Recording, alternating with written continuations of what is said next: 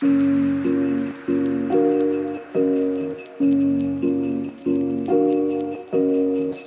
thankful that all of you have chosen to make part of your Christmas traditions here with us. I think about traditions. I mean, I'm sure we all have our Christmas traditions that we try to do or do. They're every year. They either just happen naturally or we just get around to them, or we don't even realize that we do them. They're like a tradition that's kind of almost silent. You have those? I have one that I didn't sign up for, but it's just part of my life. It happened because thanks to my parents, how they do it. So a big Terletzky tradition in growing up in my household was that we opened Christmas gifts, but we opened them very slowly. Maybe you're kind of, yeah, okay. But this is how slow it was. We had to cut the tape lines with a pocket knife. Hey, I'm not complaining. I got a pocket knife when I was a kid. That's great. But then we had to go really slowly cut and make sure that we cut the tape lines, because why? Got to save the paper. Got to save the paper. So we fold that nice and neatly, package that for next year. And you get used to it. You're like, what paper came, oh man, this is a vintage, 1993. You know what I'm talking about, right? But there were 6 of us, and we'd also go around one at a time opening gifts. So, I mean, I want to help you understand this. So let me just explain. I'm going to show it to you, okay, instead of just explaining it to you. So my wife wrapped some gifts for me tonight. Which one should I open? The big one? A big one? All right, here we go. No, I'll do the little one. I gotta remove your expectations, right? Okay, hold on a second. Let me just show you how it's like. So it's like this. Oh, hold on. Light, here we go. No, I know. You're thinking like, Rick, you're just taking your time. But I do not want to anger my mom right now because I feel it already tightening. Okay, there we go. Now you're like probably anticipating, you're like, what is inside of this thing, right? What could it be? And that's good. I'm glad you're anticipating this gift, but just imagine that it was 18 in already, okay? I kid you not, Christmas Day took 3 days at my household. We would stop, break for lunch. You know how that goes, right? Yeah? No, you didn't do that? You break for lunch after 3 gifts each? No? Okay, here we go. All right, here we go. Yes. I'm curious what Michelle put it here. Oh, wait, hold on. Oh, look at that. Already. Oh. Michelle, that's an inside joke. You watch last week's sermon to be able to understand what's going on there with that. Now, my father, clinical psychologist, rigorously taking notes in the corner of the room. You know something's up when he's testing us like this, right? He's just like, he's having his fun. My brother, though, on the other hand, he was smart enough to figure things out. So what he would do is he pre-cut all the gifts, right? While we're going around, we're distracted. He's got all his lines cut. By the time it gets to him, whoosh, look at it. I already know what it is. Done, right? He knew it was up. This is how I grew up. And so what happened the moment I had kids? My family experience, what did I do? Go ahead, kids. Rip it to shreds. I don't care. Go for it, right? I was being very reactive to how I was raised. Obviously, though, a couple years in, what did I learn? I don't like this. What's going on? Something's wrong. It doesn't feel right. I wanted my children to experience the generosity they were receiving. Instead, they were just rushing through it all very quickly, going through, ripping out all of it. And there's no means of gratitude, right? The way they're doing it is like appreciation is like fleeting. And so all that matters is, as long as there's another gift to open and they're ripping that up, everything's good. But the moment that the gifts are done, what happened? Disappointment. So Christmas ends with disappointment because we rushed so quickly we didn't even realize, what was all the stuff I get? I don't know, but is there another one to open? We just start handing them boxes, empty boxes. Here, open this. I realized, okay, somewhere in the middle, I got to go somewhere, dial things back. But I realized what I really want is that scene out of A Christmas Story. Christmas Story, the movie. Yes, the dad, he gives his son the BB gun that he always wanted for Christmas. This is the BB gun, of course, that he couldn't have because why? You shoot your eye out, kid. Right, exactly. But his dad gives him something, and as he gives it to him, you see the kid in the film, and he's like so excited. He kind of knows what it is, and he's opening it up. But you got to pay attention to the dad. Because the dad, his face in the background, that's where we want to be at. Because he is so ecstatic for his kid, and he's present with his kid. This is what we call showing up. He's with his son every step of the way as he's opening it, and he's encouraging him, no, go ahead, keep opening it. Yeah, put this part in. That's how you put this. You know what to do. But then he's also telling his son to slow down. No, slow down. Appreciate this part. Enjoy this part. So his dad's with him, present. Whatever happened to being present, right? And I don't mean, by the way, about physically being here. What happened to being present? And I don't mean like just arriving at life, like you just like, well, at least I'm here. We'll see what happens, right? That's being reactive or just allowing life to dictate whatever's going to happen to us. I'm talking about awareness. I'm talking about thoughtful engagement. It's partially preparing and being prepared as you arrive to things, but it's still present and not thinking about all the plans and all the things I still have to get done. I want to be patient enough to be present. How do I get there? We are incredibly impatient beings. Yes? Very much so? Yes, can we all agree? Yes. We want everything now. We want everything now before we lose interest, right? Oh, that looks good. 3 weeks later, I was like, I don't know what I was thinking, right? We want it now before we lose interest, and we want to just rush through life, so much so that we're just trying to get to the end, not paying attention that there is an end at the end of all of it. Yet we seem really good at being slow at some other things. We're really good at being slow to reconcile. We're really good at being slow to forgive others. We're really good at being slow to endure things and finally start to do some of the hardship stuff. We're really good at like, oh, I'll wait till I have to do that. Procrastinate if I can. We're very avoidant of the good stuff. We view patience as it being on our terms. We think of God's patience and we think it's exactly the same thing, that it's just momentary, just like ours. But Scripture tells us not to overlook this one fact. Don't overlook this one fact, beloved, that with the Lord, one day is 1,000 years, and 1,000 years as one day. We forget that time is part of God's creation. It's something that He made. It's something that He wields. He views it very differently than we do. We need to become more familiar with the slow patience of God. God has been patient with us from the start. Since the fall, He has been patient. And right away, in our actions, this is through Adam and Eve, we have wronged God.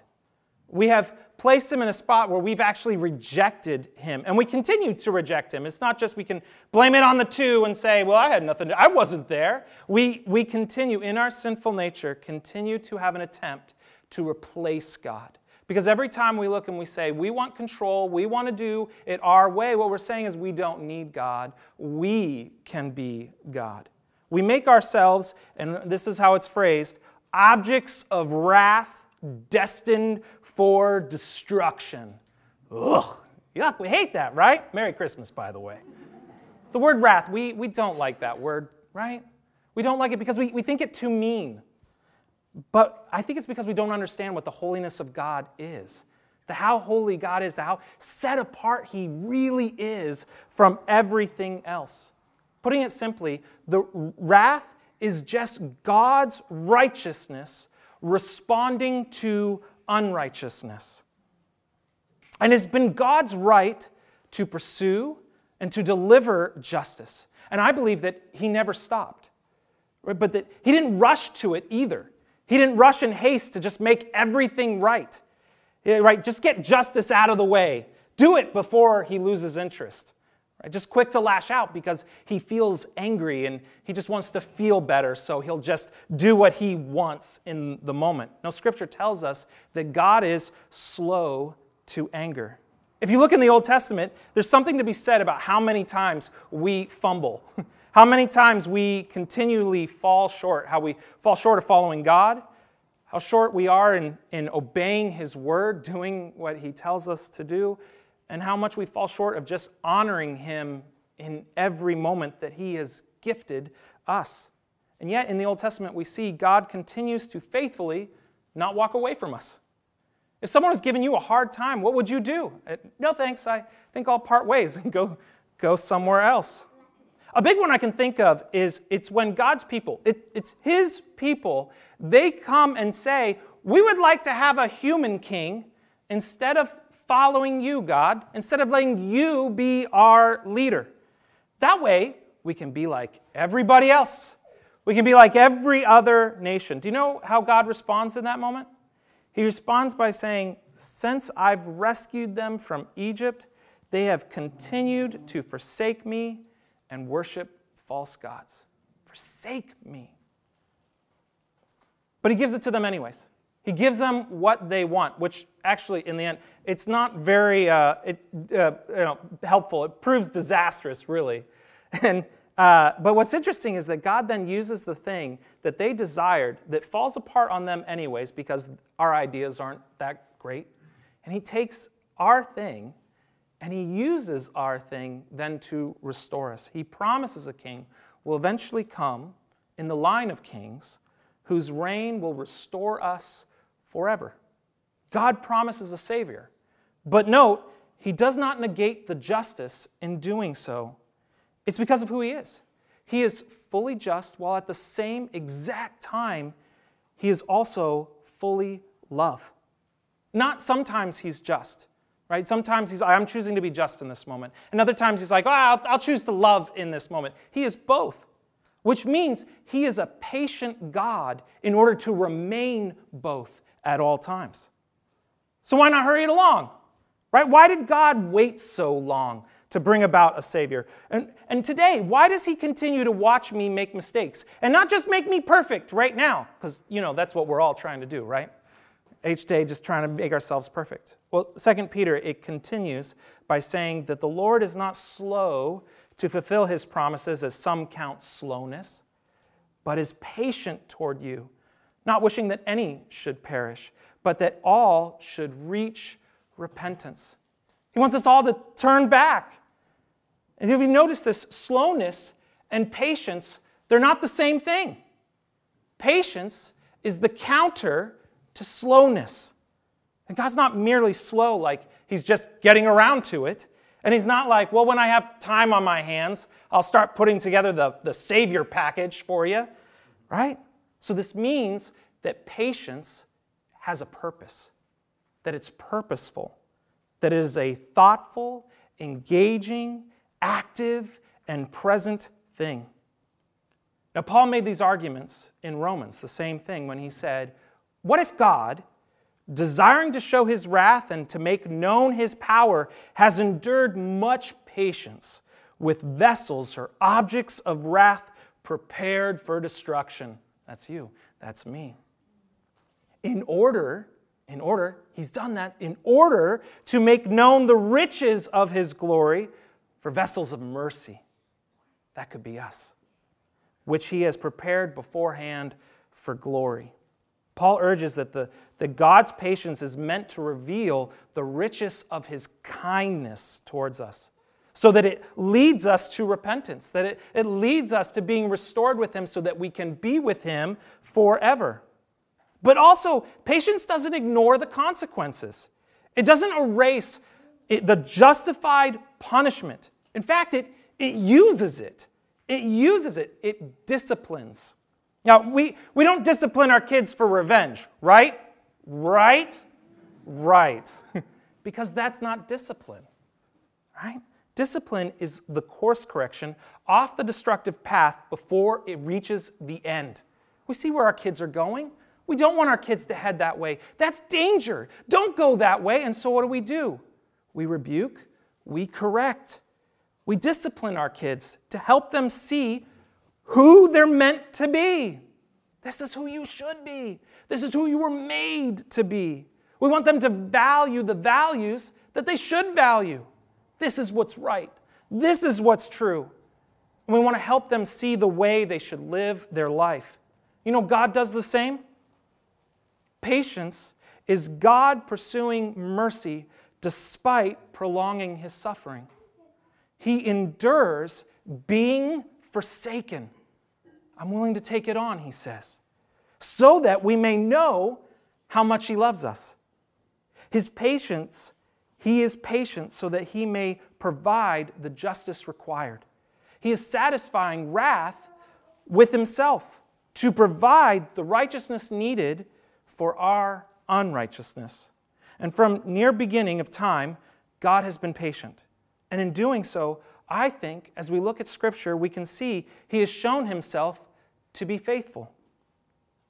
This is why in Scripture, this is my favorite, in Galatians, when it says, at just the right time, when the set time had fully come, when the fullness of time had arrived, God sent His Son. Only then, born of a woman. It was just the right amount of faithfulness.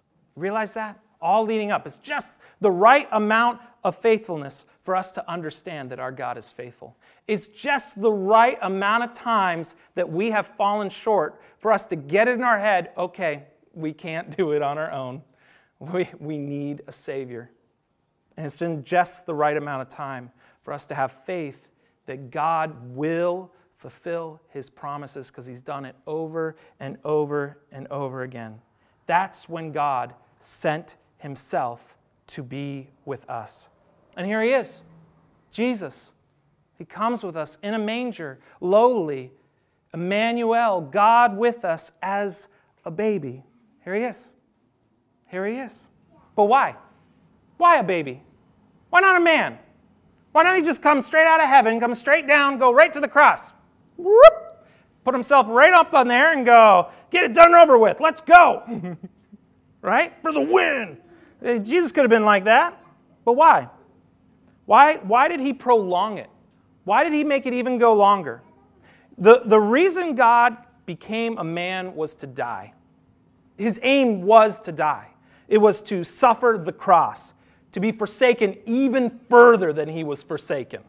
He had to take the cost of death, which was for you and for me. So therefore, in order to die, He had to be born. He had to be born. He had to experience the fullness of being a human, of being man, in order to experience death. Jesus needed to experience the fullness of our humanity so He could sympathize with us. So he could understand. He would walk every step that we've walked and be tempted, just like we've been tempted, yet overcome. And He would share in our humanity so that He could relate with us, so that He may provide for us what we cannot provide for ourselves. But there's one thing that's often overlooked, that we overlook about Him coming as a baby. It was that He came so He could be patient with us, which means to take time to be thoughtfully engaged and present with us. You realize a baby's going nowhere. You realize that, right? Here they are. They don't get to walk up and, well, see you, right? They're dependent on us. They're dependent on being present with us. So even for those first few days, first few months, and first few years, Jesus is sitting there present with Mary, Joseph, and even the wise men who have been searching for that promised king. And they can come and they can sit and they can be with, and then they can say, here is our king. Here and now, He is present. And it displays His patience so that we may learn to let Him lead us. Lead us. Lead us into being fully restored, being made anew with God. And even as Jesus left us with His Spirit, after He rose from the grave, He left us His Spirit so that what? He could be with us, that we could experience His presence like we've never experienced before. And today, He's with you. I assure you, He is with you, tugging, working on you, disciplining you, whether you realize it or not, present with you, so that you may understand that our King is patient with us, that He's here and now. He's leading us. He's leading somewhere, and He's gentle with us too. He's gentle with us, and He's redeeming us if we would just simply listen. If you got a bulletin, it reminds me of Luke 10. I just want to read that passage with you. It's really where Jesus shows this is that He's heading towards a village, and in the village there's a woman named Martha. And Martha has a house, and she welcomes Jesus in. Come in, Jesus.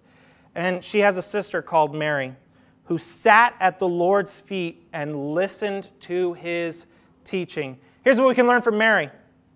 Come to the feet of Jesus. It's a good place to be. It's a good place to be present. Come to the feet of Jesus. but then be present and be attentive to his word because he's teaching you something. You realize Jesus he has something for you. He's taking you somewhere that you are meant to be if you'd simply listen. But Martha was distracted with much serving. And she went up to him and said, Lord, do you not care that my sister has left me to serve alone? Tell her to help me. But the Lord answered her and said, Martha, Martha. That's an endearing term, by the way. It is so gentle. Jesus is speaking so gently with her. Martha, Martha, you are anxious and troubled about many things. All that cooking you need to get done, those cookies that are still in the oven, the stockings that still need to be filled. Slow down. Be present. Be patient.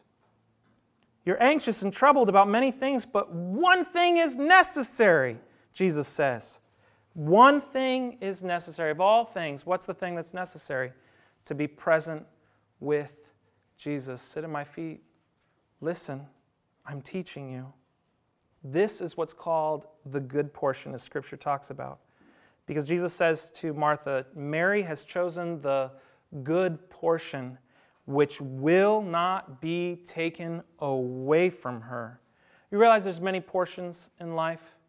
There's many portions, many aspects to faith, to your life, all the things you got going on, they all require your attention. They're responsibilities that have been given to you. Some are hardship, some are joyful, but they've all been entrusted to you, and they need our activation. But there's a good portion greater than anything else. It is the presence of being with your King. Hey, take a second, just pause. Close your eyes. It's Christmas Eve. Don't worry, Christmas will arrive tomorrow. It's okay. Just pause. Can you be present right now with your King? Because he is paused. He is present with you with full grace, with full mercy, with full justice. He is here and now with you.